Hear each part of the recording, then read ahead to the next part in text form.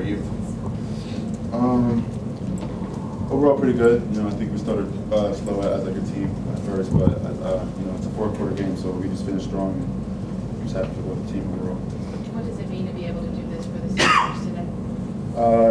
It's a great feeling, you know, to send them out like this. You know, there's not much, you know, you can, you know, be happy for. So you know, we're just very happy, you know, overall team-wise.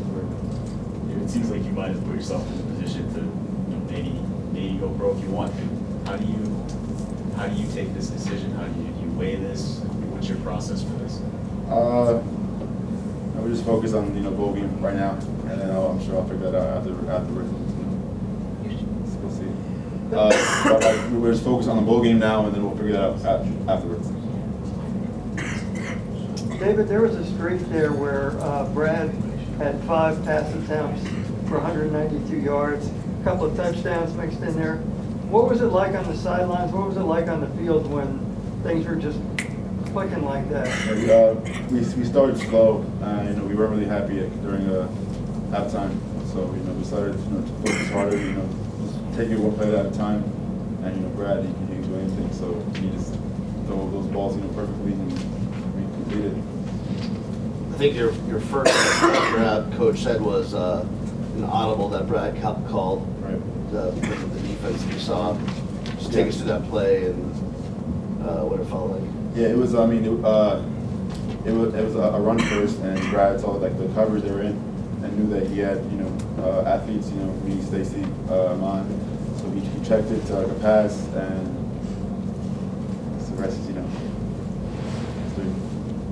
Looked like on both your touchdown runs you had a pretty good stiff arm which sprung you. Is that something you're setting up as you see the defensive back coming, or what's your mindset? I think I've done just about everything. I spin moved, hurdled. So I'm just, you know, it just comes, you know, quick. I just do it. I don't know. You had two catches for 134 yards and touchdowns. But how would you describe that day's work? Two catches, 134. Not too bad. Have you ever had anything like that? Not in college. No. So I guess, you know, we're excited. You know, you got one game left, but to sum up the regular season, you know, starting off going through 4, then losing 4, and then coming back and winning the last 4, how would you describe that? Yeah, it's hard to like stay closer as a team when, you know, you lose 4 games in a row.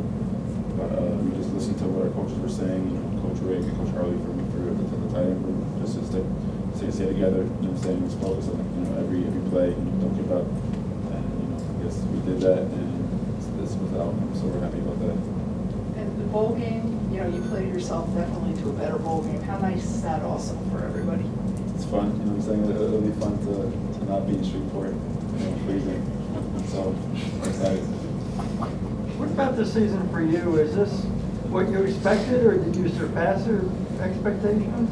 I'm not really sure. I came to the season. I came just, you know, trying to just do like my best, I guess, every game. I think there's room for always something that can always get better.